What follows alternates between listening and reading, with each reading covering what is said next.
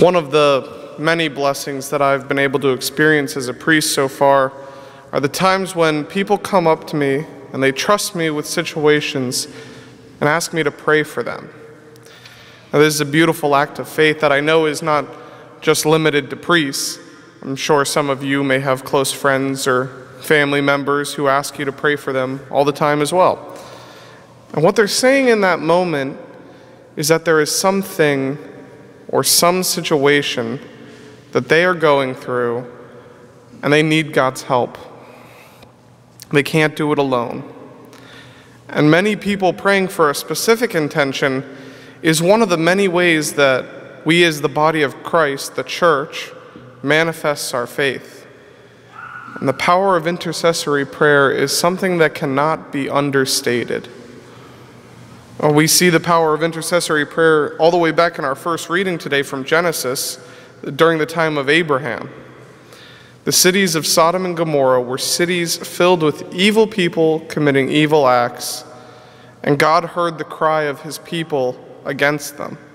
So he was determined to make everything just and right and to destroy the cities if it was true. Abraham, upon hearing God's plan, was worried because he was concerned about the potential innocent people that would be destroyed along with the evil people.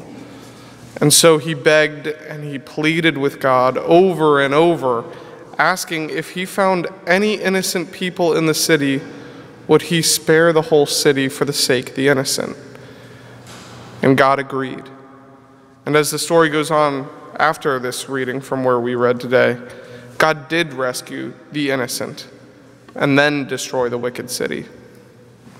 And if we examine our own lives, we're probably not as bad as Sodom and Gomorrah. That's true. But if we are honest with ourselves, we are all guilty of sin from time to time.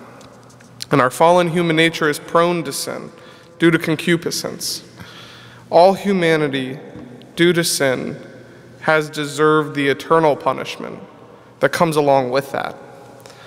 But our Lord came down and became man to set us free from this fate.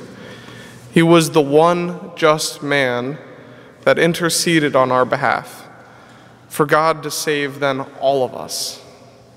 He took the punishment on himself that rightly belonged to us. He gave us a way to be free from our sins when we inevitably now fall again. Created the way through confession for us to pick ourselves back up again. He taught us how to love God more than our sinfulness, and then taught us how to pray to him, to start that relationship with the Lord.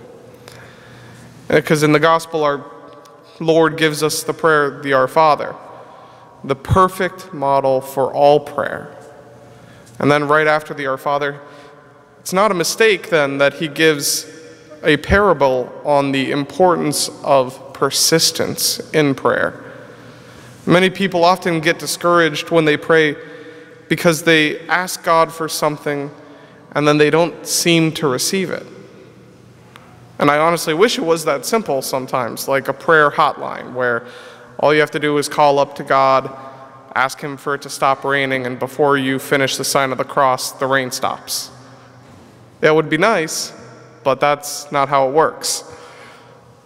But God will always give us what we need, but not usually in the way that we think we need it, or maybe not even the way that we expect it.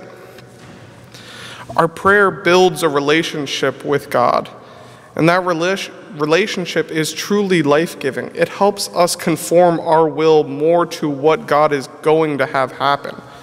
We're not praying for God to change his mind. We're praying for God to change our mind to know what is truly right that's going to happen. We have to be persistent in our prayer. You wouldn't expect one phone call a month with a person would sustain a friendship.